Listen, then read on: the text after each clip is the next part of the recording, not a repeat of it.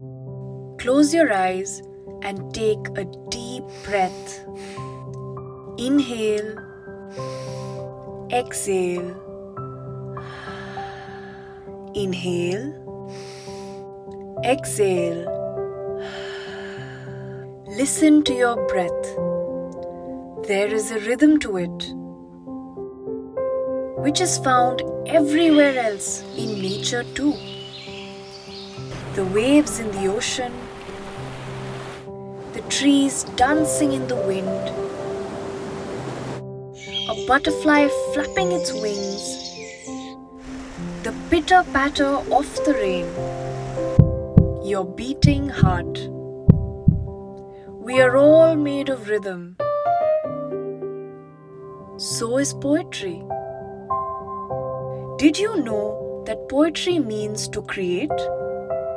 And create it does.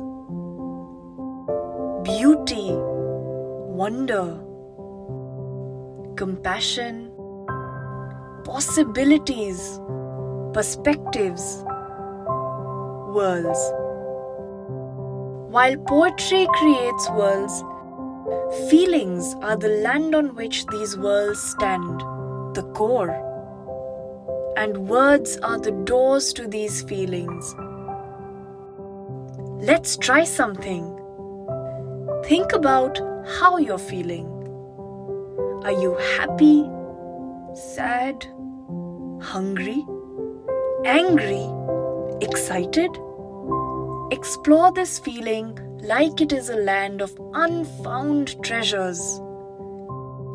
Dig in a little. Now, let's give this feeling some words and build a poem on it.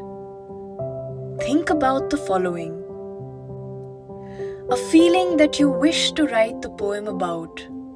A color that reminds you of this feeling. And an object that has your chosen color. If you had to describe this feeling using a sound, what would it be?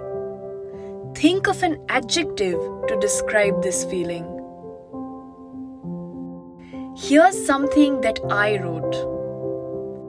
Happiness is as gold as honey. It sounds like my dog greeting me after a long day. Happiness is sweet. How do you feel about what you wrote? How did you feel about my poem?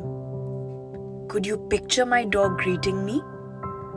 What do you think he looks and sounds like? Through the words you and I wrote to express our feelings, we built a door to a new world. My world of happiness looks golden, sounds like my dog, and tastes sweet like honey. What does your world look like?